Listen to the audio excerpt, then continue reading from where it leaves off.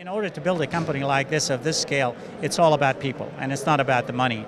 I mean, honestly, right now, the challenge we have is finding the right people for the business and for the company, and not about the money. It's always, I'm not saying it's easy, but it's easier to get access to capital, especially at the stage of the company but it's not that easy to get access to the really right talent for the company itself. So people, it's everything for us.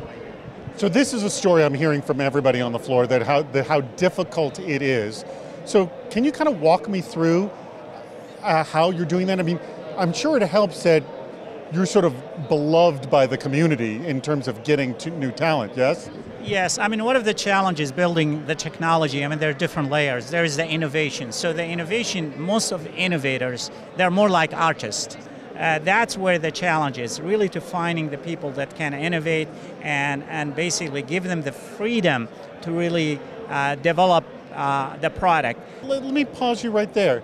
Describe what you mean specifically about giving the freedom to innovate.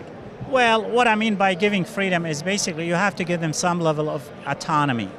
Some level, like we have people, for instance, right now all over the world. I mean, I've got people in Norway and in Oslo.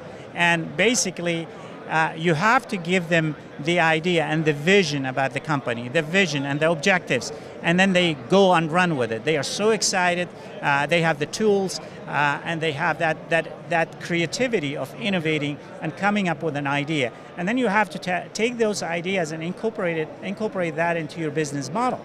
And say, okay, I think I can achieve those objectives in my business and go along with that. But also you have to understand the financing aspects, that you have to be able to finance this as well, because nothing comes free. So I think that's part of the challenge here. I don't think the kind of the old model, the old economy would work of coming and defining basically a deadline for a project, and now we're going to go for it and execute and get it done. And sometimes things might not be done on time. With the open source, you have to be a little bit more open-minded about these things. Certain things you might not be able to achieve. So you have to be flexible, you have to understand your people, you have to give them a little bit more of an autonomy and a freedom to really innovate. Because without that, you're just going to have basically people in operation just do whatever you tell them to do. So that's really the key component of this, you know. You're very fortunate that you have an enormous user base. Yes.